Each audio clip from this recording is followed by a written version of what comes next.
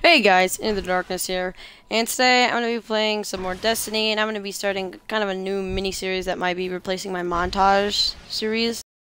This is the Destiny Showcase series, kind of showcase, the new exotics. So now I'm going to be showcasing the Telesto fusion rifle, which the Telesto fusion rifle isn't really it's not similar to most fusion rifles, because what happens is it sticks to enemies but then explodes. It's also got one of these sights, I don't know what they're called. You can even see the charge up while you're aiming if you look kind of under the sight.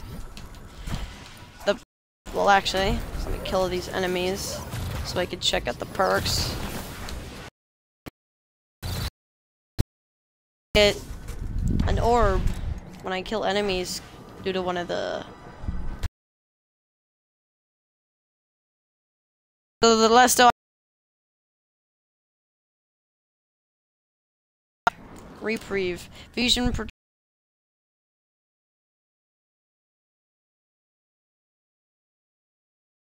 Smart Drift Control, Battle Runner, obviously, and then I run Enhanced Battery, and of course, Hard,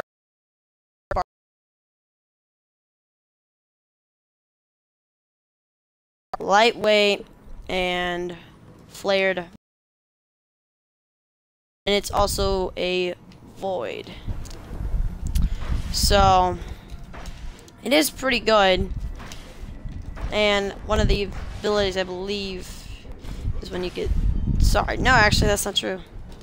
The double kills is for something else. But I will go test it on Hollowed, which is just down here. Do that. And you can actually stick it to the ground and not even hit them, and they'll obviously explode. Kill them. Okay. Come down here. We'll kill these majors. I'm guessing most of you guys know about these. Stick him. Almost an insta-kill. Sticks to the ground. Kind of stuck him, though. Kind of stuck him. Almost. And dunzo.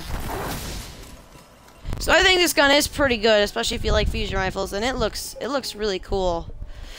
I really like the look of it, especially when you're using it as well.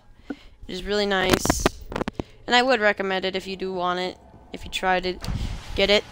So, yeah, gonna be my new kind of series that might replace my montage. The only difference is it may not be. I get, like, a new exotic or anything. I do have more for the coming episodes, the hereafter, kind of the Fourth Horseman, I guess. And then these are already rehashed.